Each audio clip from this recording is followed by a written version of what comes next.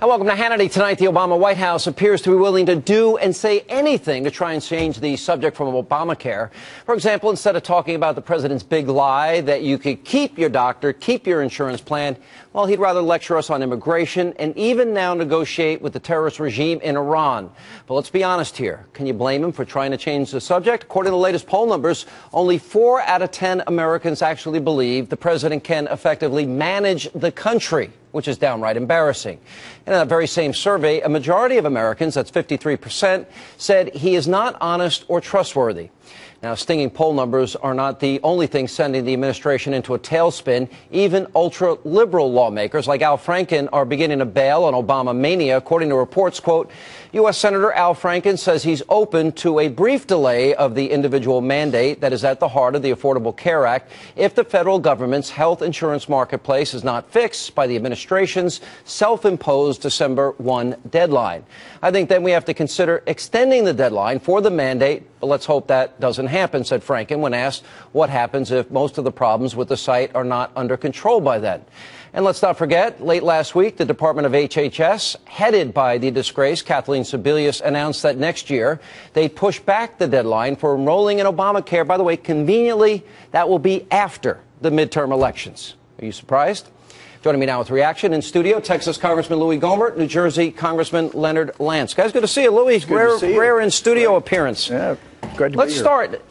I'm watching this announcement late Saturday night on this deal with Iran, and I'm thinking, why? Why does the administration trust this regime that has been fomenting terror, fighting proxy wars, and even late last week was threatening to wipe Israel off the map again? Well, that's still what they believe. And why do they trust them more?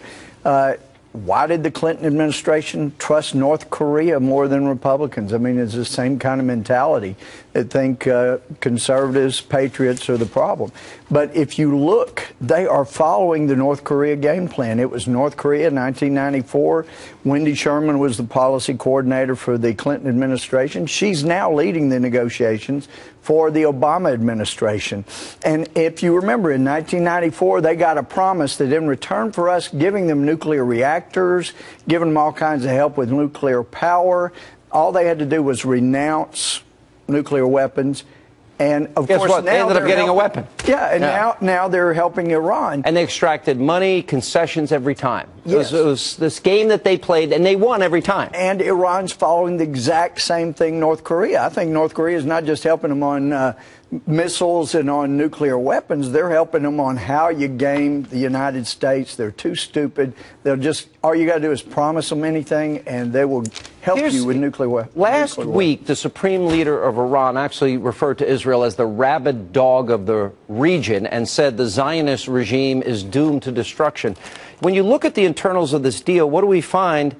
We don't have full access and inspection of every site, only the ones that they designate it's okay. So why would America take that deal and open up billions? They now have time and money to ease the pressure and continue their program. Exactly, Sean. This is terrible, and I think that most Americans will be opposed to it, and not only those who serve on the Republican side in Congress, but Democratic members as well. For example, Chuck Schumer here in New York, and Bob Menendez in New Jersey. Senator Menendez, who chairs the Foreign Relations Committee. I think that it's terrible, and I think there will be a reaction in Congress against it. And I think John Bolton has a point, though. This was about stopping Israel from defending itself. If you go back to February of 2012, this administration, Leon Panetta, told the Washington Post they're going to attack April, May, or June. You don't do that to your friends. You don't betray a friend like that. At the end of March, when they were afraid they were going to attack anyway, then they released that they're going to use Azerbaijan. So Azerbaijan had to say, no, we won't allow this. We have stabbed them in the back repeatedly again this fall, and now this is the latest. So Israel's alone. Well, they're negotiating with France and Saudi Arabia. They sent a negotiator. Well, the Saudis were shocked by this. They took them by surprise. Now, does this start a nuclear arms race in the Middle East? Well, I can tell you, being in the Middle East back in September, we heard from some people, allies, who were saying, we keep watching you throw your allies under the bus, and we're wondering which one of us will be next. All right, let me give you 3 instances. One is Under President Obama, we gave the head of the Muslim Brotherhood, former head that became President Morsi, who referred to the Israelis as descendants of apes and pigs, we gave him F-16s, tanks, and billions of dollars. Now we have the supreme leader calling Israel they're doomed for destruction, the rabid dog of the region.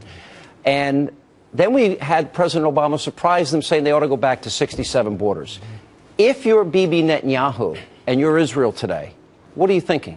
I think he's thinking that we are not as good an ally as we should be. Not at all. And that is why Mr. Cohen, his national security advisor, is coming to the United States. And I certainly hope that the administration will consider fully the views of the Israeli government. So he can be treated the way Netanyahu was treated at the White House? I hope that he'll be treated better. And certainly we in Congress want him to be treated better. And we in Congress, on a bipartisan capacity, support our friend Israel. All right, here's the next question.